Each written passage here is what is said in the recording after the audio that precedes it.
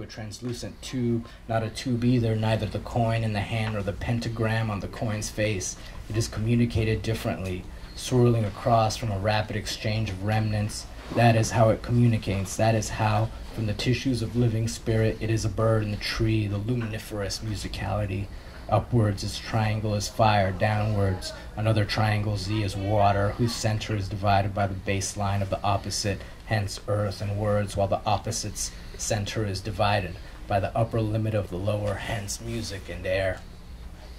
Plateau caught somewhere between these conditions, corner, angle, nook, small room, cavity, hole, pitfall, the 5 sanctuaries, the island cave where the pre-cosmic seeds were deposited as divine products in 5 recesses.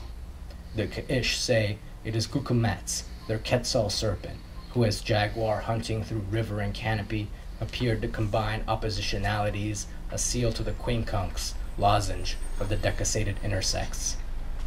with sigils dotting the empty spaces between, anti-rhomboidism, as he came down through the large growing tangled trees, cloud forest, and a hanging bridge playing in the pool of forest made from bones, shaky music, that the uppermost point of joy be spirit, be a wind through the clouds, be chiral if enantiomorphic, be of the mind a continuous splash of fire, a number 5. Like through an ice block, a past life is heard in faint tones, a tree, a nourishing, a stone wall, a boundary stone, and a step past to that of a fire lifting from the high grass smothered and or absorbed eagle with a serpent wrapped into its talons, fluid and permeable. 3. A tree could speak, a man split into a rhinoceros, a woman's vulva to a bull. In such a world there is no boundary between the animal and the spirit world.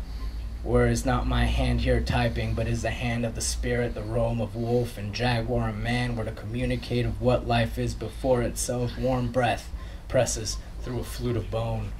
sends message, the telephony vulture and cellular takes its hollow bones drilled through with sharpened flint tips, fed on rodents and doused with rain, once at the uppermost point, wet, inside now, with spit, where is not your mouth there spitting, a man could speak, a tree split to an ibex, a woman's voice box to a lynx, while the night rips coldly into itself, another night, a beheaded blackness beneath the moon, and the moon's surface on the image, on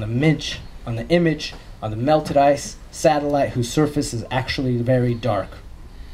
The low albedo of coal, the aggregate debris bits, following an oblique collision that tally sticks to Market's movement of bone or wood with a system of notches under which roam and pull the cracks on its dry and distant forehead, that its power be permitted to seep out.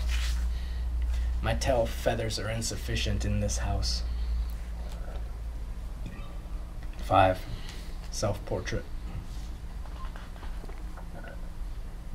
Not that I could have to give a shit,